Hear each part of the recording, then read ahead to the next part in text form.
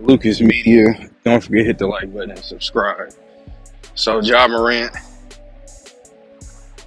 last night won the second game. Shout out to him for coming back. They've been 2-0 since he's been back. Serving that 20 plus game suspension for showing them things on camera.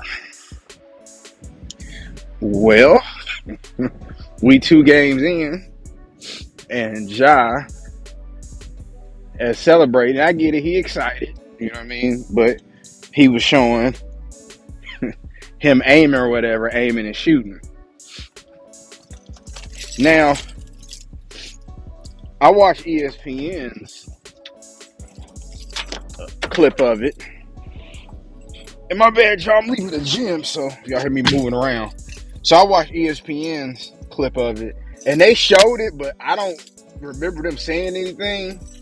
And here's my thing, Ja, you got to be careful, man. I know people gonna comment and say I'm hating and let Ja be Ja, but you know, you just gotta be careful out here, man, because they looking to get rid of you. One mistake, and yeah, Ja is a generational type player. The New Orleans Pelicans made a mistake by not picking him and picking Zion. Had that Powerade endorsement. Nike shoes are selling out. All the kids want to be like him because he's really the next guy that people can relate to. But you know, he let the fame and a lot of influences around him. Nobody's telling him to chill out. You trying to live a NBA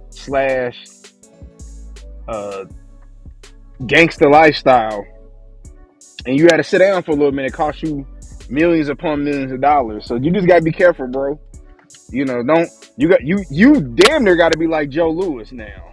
You know, when you win, you know, you might have a small celebration, but you know, go back and even from my people listening to the video, go back and look at Joe Louis' rules when he became heavyweight champion.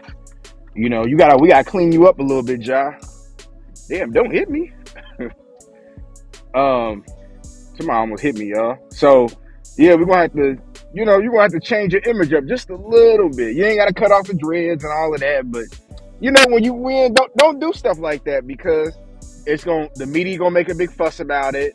Adam Silver, he already on a hot seat for several different things. And we want you in the league, Ja, for a long time. I think that at some point, he'll be able to win a chip for Memphis. You know, you just got to stay out of trouble. That's all. You know, like I said, I know people gonna say, "Oh man, stop, man, you tripping." But no, man, that's just like when Michael Vick. After Michael Vick got out of prison, he couldn't even make no jokes about no dogs, or he was gonna get crucified, basically. So that's all, man. You know, but yeah, I just want to give my 2 cents about it, man. Shout out to Ja for coming back, man. I hope you stay in the league and stay healthy, and you know, continue to generate. Or create generational wealth for you and your family. But tell me what y'all think about it.